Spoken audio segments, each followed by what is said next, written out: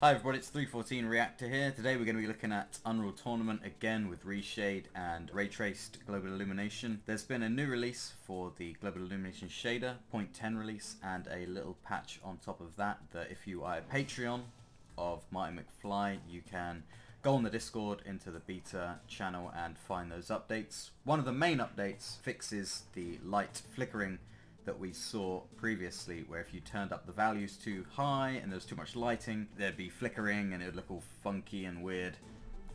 So now they've come up with a workaround for that, so let's dive right into Hyperblast. And what I've got here is a setting that activates a flicker reduction workaround. I'm not sure what this does or how it works, but it makes this really funky effect like you're seeing, like super blur. Not sure that's intentional. I doubt it is. But I think it's supposed to work around flickering that happens in games that have temporal anti-aliasing, like was seen in my Doom video last week. Because on Doom Eternal, the temporal anti-aliasing was causing an issue with the ray trace lighting, even though the main lighting flickering issue was solved. So I think this has been designed as a workaround for that. So it's not necessary in Unreal Tournament, because of course there is no temporal AA, but I thought I'd give it a go, and it looks really, really funky, as you can see here. It's like LSD mode or something like that. I won't be playing with that on, so I'll flick that off. What we will be looking at though is the lighting channel, and just looking at the reduction of flickering that has been patched into this brand new version.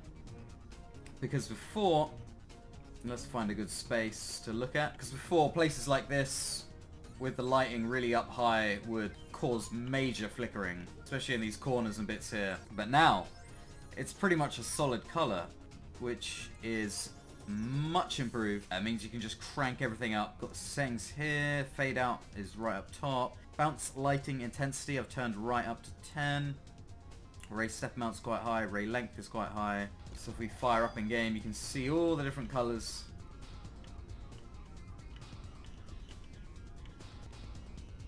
Ray step amount, 16. Ray length. There we go. So when you turn the ray length right up like that, you can definitely see there's still a bit of flickering, but nowhere near as much as we would have seen in my previous video, which I'll link down below. Oh my god, that is crazy. Might turn off the God rays. There we go. So yeah, there's still some flickering, but vastly, vastly reduced. That's with the ray length up to max 20, so that's where you're getting maximum bounce lighting and shadows. Ray amount 6. That's what really kills the frame rate, the ray amount. So let's flick back to normal. That is looking quite overblown. Let's get the frame rate up. Frame rate is around 44. I've also got sharpening and depth of field on as well in Reshade. Let's turn the bounce lighting intensity down a bit to 6. So that doesn't really affect the frame rate too much. Ray step amount doesn't really affect the frame rate. Ray length doesn't really affect the frame rate, but gives you way more lighting going on. So you want length up so the rays are flying out as far as possible. Ray step amount so that they're analyzed more often on their path. I'm not sure. Doesn't have an explanation when you hover over it. There's no tooltip. Ray amount, it's pretty self-explanatory. Enable precise light spreading. Ooh, wow, yeah. Much better shadowing that on, so we'll leave that on. The flicker reduction workaround, of course, just softens everything and makes it all blurry. So you can kind of see actually how that works. So you've still got a bit of flickering there, greatly reduced from what it was. But when you enable the flicker reduction workaround, it pretty much removes all the flickering. But it does result in this weird sort of blur. That's a shame, because that does make things look really, really nice. Never mind. We can live with that bit of flickering. It's nowhere near as bad as it was. Just look at all that extra shading that's going on these corners. All the ambient occlusions handled by this. That lighting coming out the door there with that precise lighting. So very, very nice. So this with the effect on. And that's the effect off. Just look at that extra shading that's going on there. all on the gun. The shadowing behind those barrels there. And of course I'm using the latest DirectX 11 patch with this, which is DirectX 11 1.4, which I'll link down below in the description, which is why we have the screen space reflections on the guns and the floor and stuff. That's being done by the renderer, nothing to do with Reshade. So you can see the shadowing behind this bit here, really nice around there. Those bits there, and then with it off, gone. Now as we saw on Doom Eternal video last week, the shadows appear to be relative to where you're looking at them. So the shadow's there as I'm looking at it, and then as I go around, that shadow disappears. So I think it's something to do with the fact that it's screen space. So yeah, that shadow there disappears as you go around and back and around. But it's not a deal breaker. The fact that we're running a form of ray tracing on a 21-year-old game nearly is pretty incredible. That's with the effect on. And that's with the effect off. So let's load up another map. Let's do a bit of Galleon. So quite a nice bit of extra shadowing going on around here. Turn the effect off. Oh yes. Yeah, that's a hell of a difference. The sharpening I've added as well makes the textures look really, really nice. So if you look at the wood on the left there when we turn it off, that extra lighting being lost on it, and then boom, the sharpening as well really gives it that extra wood grain sort of effect. Makes it look much, much more realistic. And with the more realistic lighting being applied,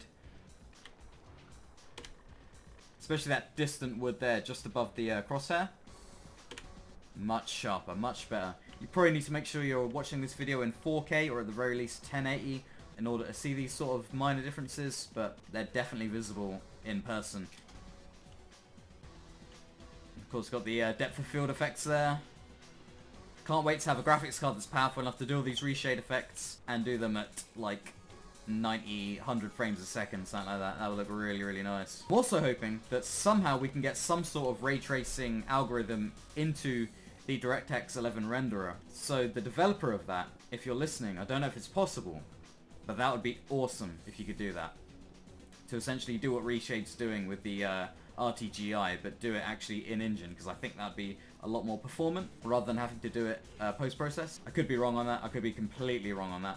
Let's have a look at the lighting channel again, see how much ambient occlusion intensity we've got. So I think possibly, so it defaults at 4, make that a bit stronger, maybe make that at 6 as well.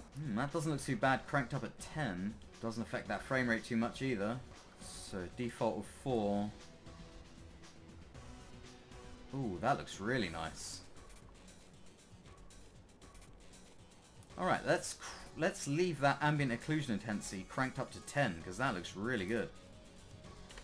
Off and on. Oh wow, yeah, look at the difference. I thought the effect might be a bit too strong, because in certain games when you crank the Reshade ambient occlusion up to too high in the RTGI shader, it just looks way too dark and too strong. I think because this game is much more geometrically simple, the effect is more toned down. Oh yes, the shadowing behind that box there on the left. So let's have a look at another map. Let's have a look at Ocean Floor. So the frame rate's down to about 30, 38 there, 40. So this is with all the effects on in Reshade, and then all the effects off. Wow. And back on. Yep. Again, let's check out that lighting channel just to see completely what's going on. There's so much lighting detail going on that you can pretty much play the game in the lighting channel. Whoa! Okay, let's turn the effect off. Man, that extra lighting there, especially in the corners. See, this area here looks really good. So that's with it off, and then on, boom.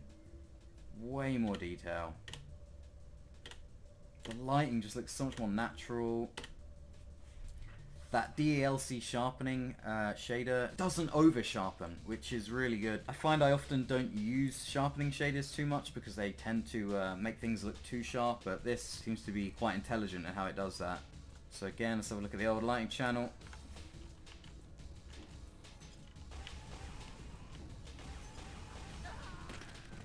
That's cool. That's very cool. Alright, so I think I'm going to look at one last map. It's going to be Face on Lava. That's what it's going to be. Let's just check out the old lighting channel again. So there's not a lot coming from the lava. That's a bit of a shame. I guess it's too far away. What if we drop down here? No. Oh, we got a bit coming from the lava there. There we go. So there's a bit glowing from the lava there. Not as much as I'd want, but that's fine. Ooh, look at that shadowing there behind that wall. Really, really nice. So let's flick back to normal. Oh yes, look at that. So you got these, the shadow going down there from this wall, as you'd expect. You turn the ray tracing off and completely gone. And there is a nice glow coming from the lava. Very, very nice. So it's not like a completely accurate shadow, because of course it disappears when you come around the corner. So you can see the light from the flag proper hitting that wall and bouncing around.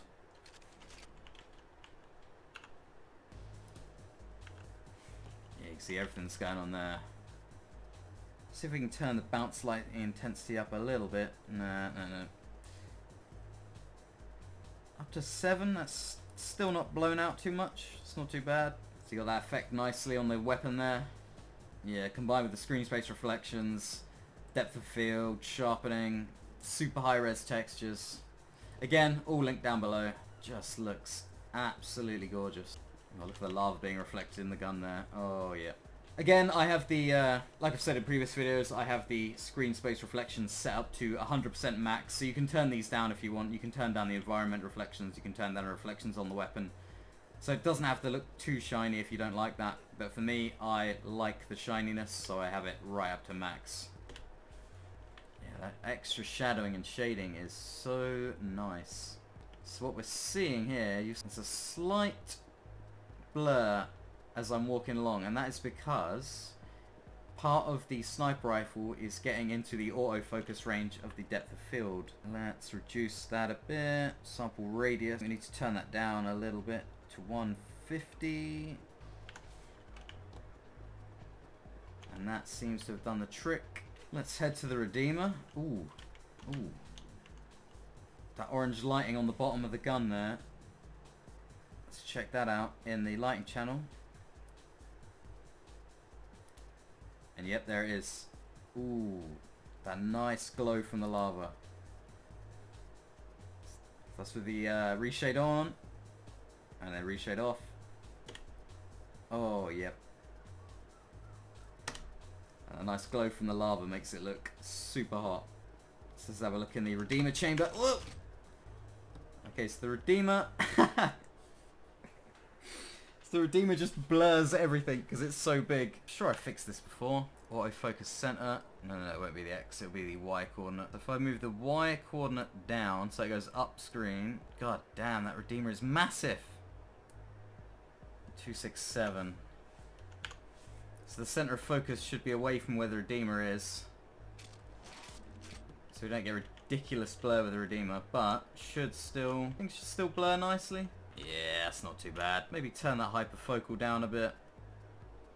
That's a bit extreme even for me. 250. So yeah, there we go. Whoop. Let's go around the corner. Bit of blur. Why did I even go into there again? That's right, I just want to see the lighting in here.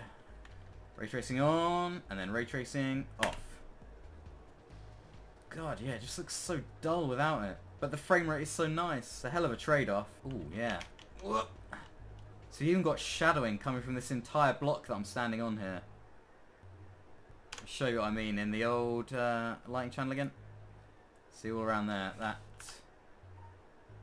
Oh man, that's nice. Alrighty, so let's try one last map and let's do it on LSD mode. That's with the flicker reducer on that makes everything go super blurry, just for a bit of a laugh.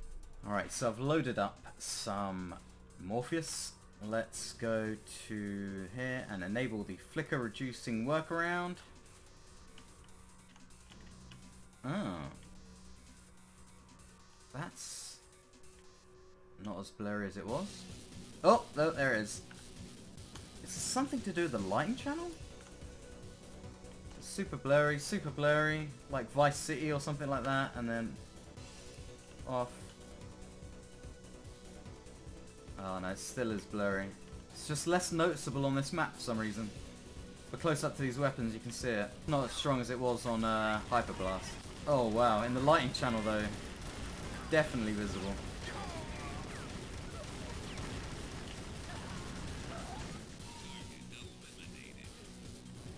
Maybe it's map dependent?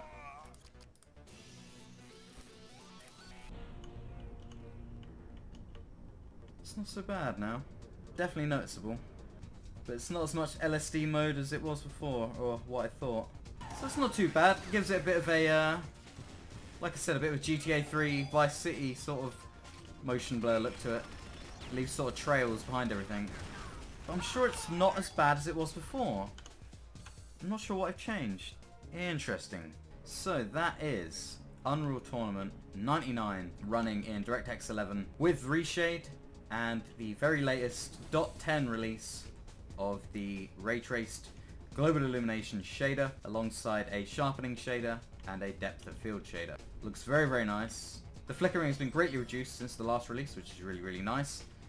There is another fix also in there in the very latest patch that also adds in a further flicker reducer, but does add some weird sort of blurring and trails in, as we've seen. So thank you all for watching. I hope you're keeping safe. Remember, stay calm and play Unreal Tournament. There'll be links to everything down below, including how to get the ray tracing shader, which you will need to become a Patreon for Marty McFly's in order to be able to download it.